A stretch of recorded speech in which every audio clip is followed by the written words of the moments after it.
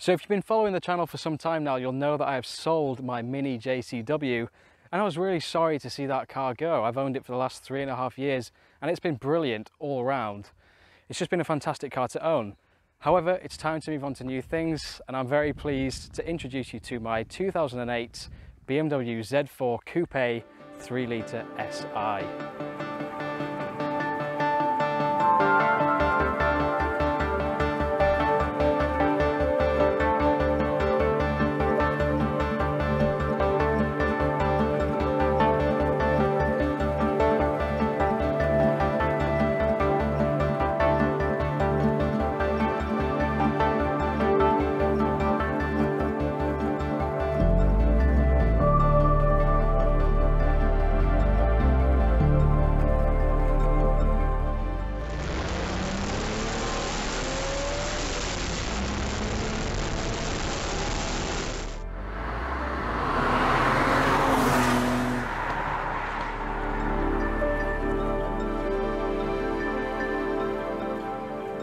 So why the E86 Z4 Coupe then? Well, to be honest, I think this is probably one of the forgotten BMWs. I mean, you know, this is just a fantastic car, and even on paper it sounds brilliant, to be honest. We've got the N52 engine, and we will get onto that a little bit later, but it's a 3-litre straight 6 paired to a 6-speed manual rear wheel drive. I mean, what more do you want?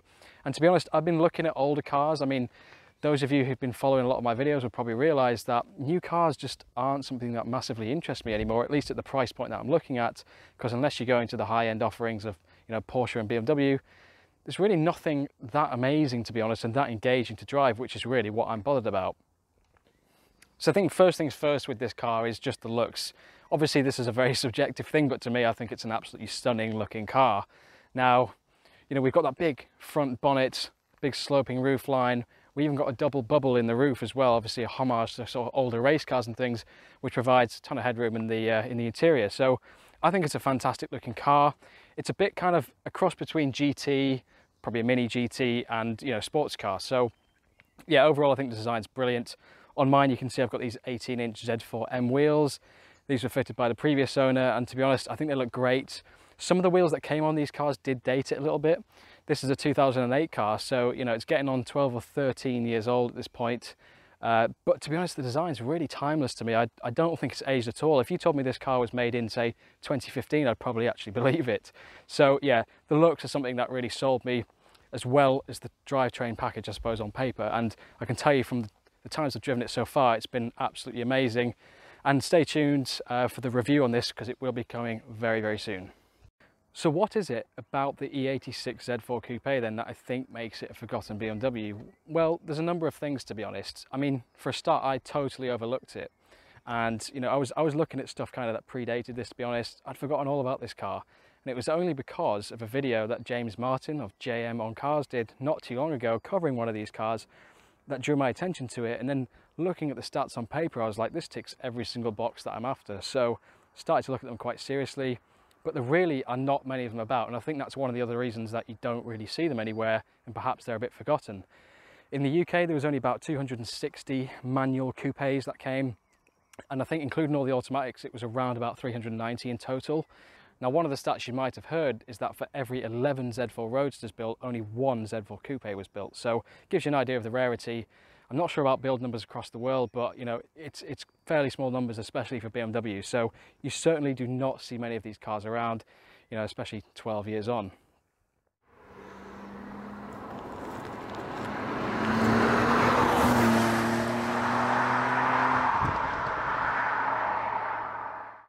So there are some pretty significant differences actually between the Z4 Coupe and Z4 Roadster.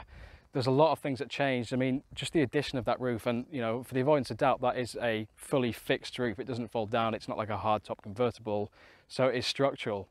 And actually, this car is literally twice as rigid as the Z4 Roadster, which is a huge difference. And people have talked about scuttle shake on the Z4 Roadsters as well. And yeah, I mean, this car feels extremely tight. Of course, you've got quite a wide track on this, so it just feels phenomenal on the road. The mechanical grip is really impressive, and the whole chassis just feels really, really good. So just for a bit of perspective, actually, when these cars came out, they were built between 2006 and 2009, so it's a relatively short period of time. And when they came out, they were around about £30,000, I think. This car, as specs, was just under £36,000, which in today's money is around about 50 grand. So it gives you an idea, and they've certainly held the value pretty well. You can get in these really now for as cheap as probably £5,000 or £6,000 for the high mileage ones, anywhere up to probably £17,000 or £18,000. So, you know, there's quite a wide spectrum. My car has been pretty well looked after. I think it's had about 4 owners, done 55,000 miles. So, you know, it's in pretty good condition, and that's really what I was looking for. Really surprised at the paint actually on, you know, such an older car. Just fantastic condition. So yeah, I'm really pleased with this car overall. Hopefully you can tell that. I'm really excited to be able to share it with you.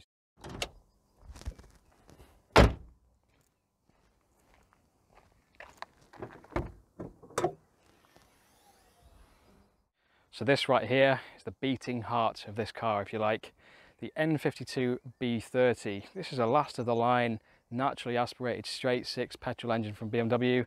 There was one after this, the N53, but really there wasn't much change between the N52 and 53. So yeah, I mean, it really is a magnificent engine. 3 litre naturally aspirated straight six. It makes 265 horsepower at 6,600 RPM, 232 foot-pounds of torque at 2,750 RPM. Now, if you know anything about engines, that is a ridiculous point in the rev range for a naturally aspirated engine to make peak torque. Usually, a naturally aspirated engine is making peak torque way higher up. This engine revs to 7,000 RPM.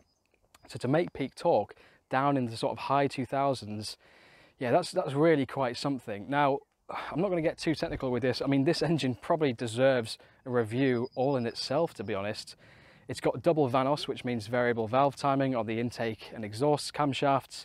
It's also got Valvetronic, which is variable valve lift. And basically, these things allow this engine to breathe really well. And yeah, that ultimately leads to fantastic performance, you know, both from a power perspective and economy, actually. This engine will do quite easily 30 miles per gallon on longer journeys, which, you know, unheard of really in these older naturally aspirated engines. So yeah, it's fantastic. Obviously, you get really good induction noise. There's a cool thing about these Z4 Coupes, and actually Z4s in general. They have a sound generator pipe that runs from the airbox through to the cabin. Now, this isn't like the modern day BMW sound generators where it's just augmented noise through the speakers. This is literally a pipe running from the airbox into the cabin to feed you induction noise. Now, that's something I wish BMW would take a note of and do today, because it would make a huge difference to how their cars sound. Another thing you can probably see under here is the strut brace running from each suspension tower there. Again, just helping to improve rigidity in this thing. So yeah, this drivetrain is really something special. And again, I'll save this for the review. I might just give you a little snippet in this video, but yeah, we need to get into this more at some point because it's really something quite special.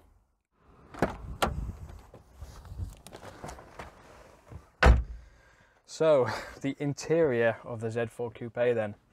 Great place to be. I know that's something that a lot of people say, but you know, it really is nice in here. Again, it's not something that has particularly aged as much as you would think in 13 years. My car is spec with the sort of sat-nav system. A lot of people don't really like that because it does kind of age the cabin a little bit, but it all works, and actually it doesn't bother me too much. It doesn't look ridiculously outdated. It's just of the time, and I'm perfectly okay with that. I don't really mind that because that's why I'm buying the car anyway. So yeah, it's really nice in here. These great sort of leather sport seats, these are the M Sport seats, fully electric with memory function, loads of adjustability in them.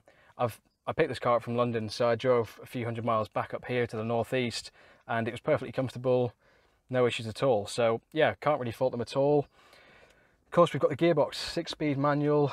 It's a nice kind of tight shift in this. I believe it's the same gearbox as the Z4M actually. So yeah, I mean, works really well, it's nice to use. A little bit notchy when it's cold, but when it warms up, it's a little bit smoother. Steering wheel again, pretty good. I mean, it's not too fat a rim. This is one thing, of course, you notice with all the BMWs is, you know, steering wheels are much better. You can easily reach around this. This is significantly thinner than the modern stuff, so that works brilliantly. One of the really nice things about the Z4 is basically everything in here is pretty much bespoke to this car. The steering wheel, the dials, you know, just everything, the way it's done, the way it's designed. It's not just stolen from other models like we see today, where everything's just crossed over and it's difficult to determine which is which. So in a kind of a two-door coupe, a lot of people might be concerned about visibility, but it's actually really good. We've got a window behind me there, which is quite easy to see out of, even in the rearview mirror. And with these kind of windows that sit behind the doors, you can see over the blind spots easily as well. So it works brilliantly. It's very easy to drive. Anyone could jump in this car, really. So yeah, I couldn't really fault the interior. So that's that then. That is the first look at my Z4 Coupe. As I say, I'm genuinely over the moon with this car. I just, I stumbled across it by chance. It just ticks every box I wanted. It just does everything really, really well. And I honestly can't wait to drive it more. I haven't driven it tons yet, especially not on kind of good driving roads. So I want to do a bit more of that first before we kind of get into a review and talk about what it's like to drive. But first impressions are brilliant. And as I say, you know, it does everything I want it to do. So I hope you've enjoyed this kind of first look at it. I hope you're going to continue joining me kind of on this journey with the Z4 Coupe. Of course, there's loads of stuff planned with this. We've got the usual array of videos and there'll be some additional things in there as well. So yeah, thank you very much for watching and I will see you in the next one.